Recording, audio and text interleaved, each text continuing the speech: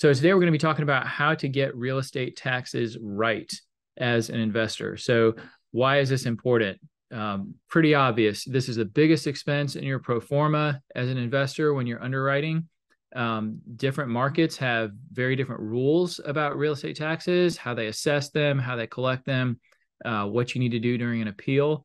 And there's also a big focus on real estate taxes in certain states. We've had a lot of folks that we've talked to who own in places like Florida, Texas. We own out in Colorado. There's some of those states have had, they've given people some surprises lately with what's going on in real estate taxes there. So this is something that we really need to understand and be prepared for so we can be as accurate as possible in our underwriting as investors. So what I hope that everybody can sign off and come away with today is a good understanding of how counties will assess a tax value to a property. Want to make sure everybody understands how to project what your real estate tax expense will be on a property that you buy. We'll talk a little bit about what's called non-disclosure states, which those can be a little bit tricky. And then we'll talk a little bit as well about how to structure your offer or on a property, or maybe to say it differently, how to avoid pitfalls in the way that you structure offers. Some people give what I think is some not good advice on how to structure your offers to avoid an increase in real estate taxes that we should be aware of so that we can recognize when we're being presented with a bad idea and know to reject it. So first of all, let's talk assessed value or tax value. So what is this? What's market value of a property versus assessed value? The short answer is these have absolutely nothing to do with each other. They can influence each other, but market value is, as we all probably know, it's what it sounds like. So it's, what did you pay for this property? What is this property actually worth in an arm's length transaction between two buyers? This is something that in some states, the county knows. Sometimes they will, they can see on most states, they can see when you buy a property, a deed gets recorded. They can either see the sales price on that deed, or they can see what the excise tax was collected, or transfer tax is sometimes called. And knowing the tax rate for that particular tax, they can sort of back into, by doing the math, they can back into how much did you pay for this property, and they will know what the actual market value is. So some non-disclosure states, which we'll talk about later, do not see that, and that's a little bit of a different exercise that, like I said, we'll discuss later. On the other hand, the tax value or the assessed value of a property, this is the value that is actually taxed on. And there's a couple of different ways that property can get valued for tax purposes. First of all, there's the comp approach, so sales comps. This is most common in residential real estate. You know, what did the property sell for? Okay, that's going to be, you know, what are the properties around it selling for? Okay, that's what this property is worth. The other most common approach is the income approach. And this is similar to how we underwrite as investors. So you'll get, as a buyer, you might get a questionnaire in the mail from the county. It says, hey, fill out, you know, Mr. Owner, fill out your income, fill out your expenses, anything else that we need to know about the property. And we will look at your NOI and we will make a determination as to what we think this is worth using the income approach. This is similar to how an appraisal would be done for commercial property. But once they come up with this tax value, that is the value upon which your tax bill will be calculated. So that's how the assessed value works. As far as how to project what your actual tax expense is going to be, there's a couple of things that we need to do as we're going through the underwriting process. First of all, we need to do a lot of research on that particular state and especially that particular county. We need to know a couple of things. We need to know what's their revaluation calendar.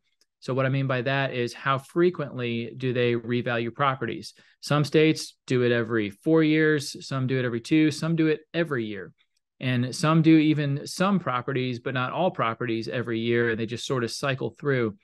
We need to understand if we buy this property in, let's just say 2024, when do we need to be prepared for our tax bill to go up?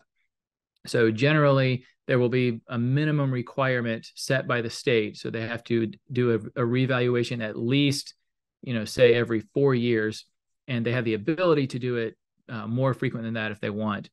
But be sure to, when you call the county, you talk to the assessor's office, be sure to find out that information, and also be sure to find out if they reassess a property at sale. Sometimes there are counties that no matter when the next reval is, when you buy a property, they get flagged that there's been a deed recorded, and they will reassess the property at sale. It's not uncommon for a county to do that. So that's another question that we need to ask. We also need to know about the valuation methodology that they use.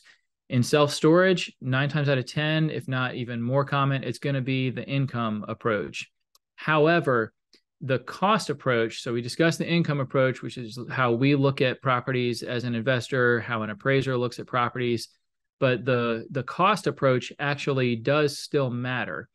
And the reason for that is because there is a deed that gets recorded, and unless we're in a non-disclosure state, the county can see how much we paid for this property. So play out a scenario where you purchase a property and you find out that it is a county, or you find this out before you purchase the property, you find out that this county does reassess at sale.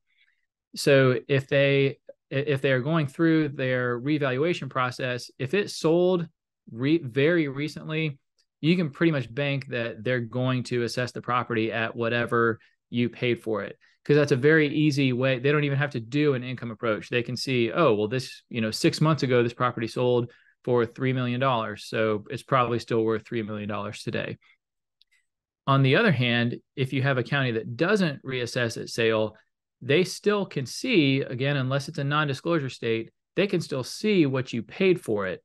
So let's say you buy a property in 2024, and in 2025 is the next reval calendar.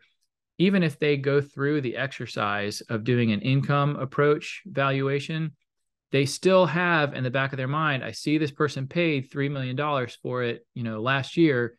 So odds are your valuation is going to be pretty close to, if not exceeding, that $3 million, because it's a number that they already have in their mind. So that's they're going to work through their income approach and probably come up with something pretty similar to that. So what is the point of all that, everything that we just discussed? The point is we need to be prepared for our property to be valued at 100% of the purchase price. So whatever the price we paid, we need to be okay in our investment returns if the property does get valued at that number. So this will involve calling the assessor's office, making sure that we understand the valuation methodology, the calendar, all of that. And then as far as how to actually project the taxes, it's just simple math. So we should have, as an investor, we should have had the tax bills that we've gotten either from the seller or downloaded online.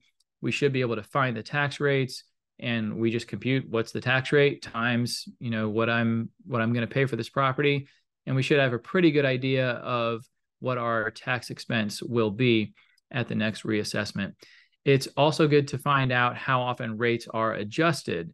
In a lot of counties, they will slightly reduce the tax rates when properties get revalued countywide, so that the resulting tax bills are not just egregiously increased, and they don't provide a shock to the county's economy.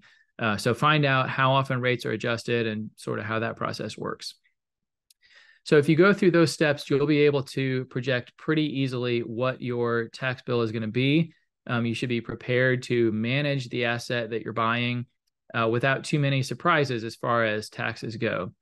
Let's talk a little bit about, I mentioned non-disclosure states. So the non-disclosure states are, again, these are states where they don't see on the deed that gets recorded, they don't see how much you paid for this property. They don't see the transfer tax. They don't know anything.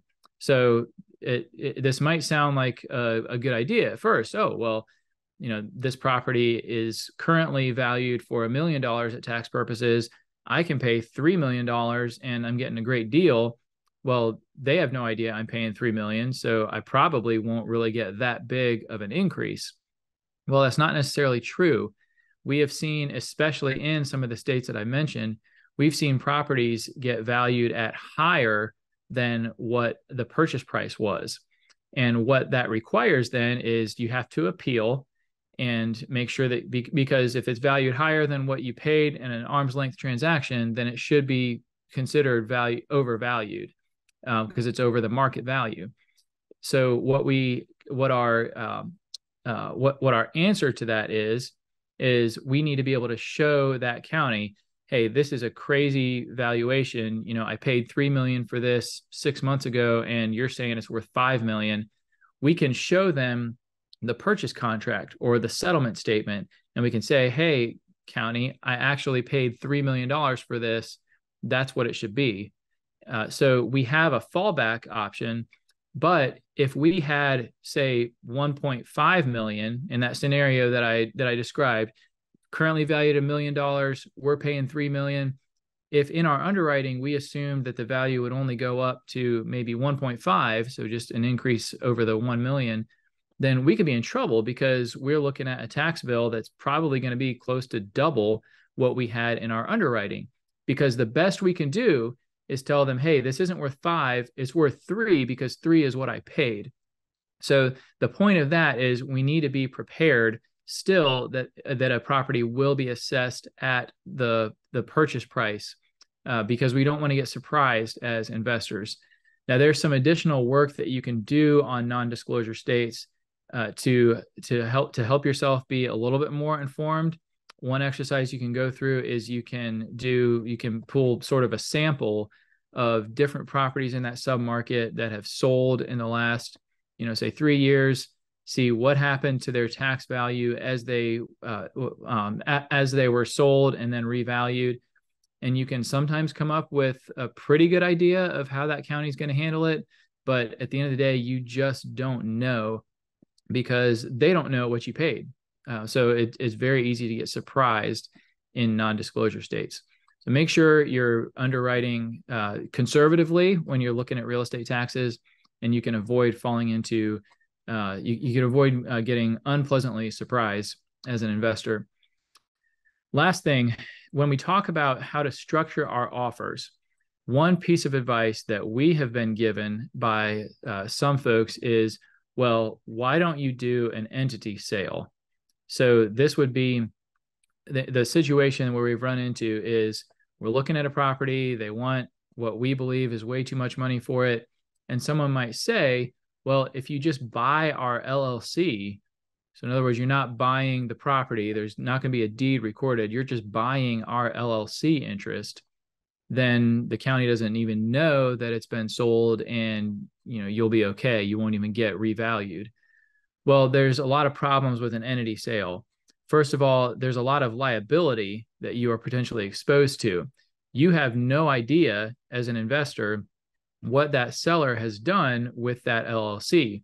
For all we know, they could have done something crazy, 5 years ago that all of a sudden you're going to be on the hook for, because they're going to get sued, potentially, and you're going to have to defend something that you didn't even do. So there's a lot of potential liability that makes this not a good idea. Another problem with it is you have high legal fees usually. An asset purchase is much cheaper from a legal standpoint to go through the due diligence process and the contract process.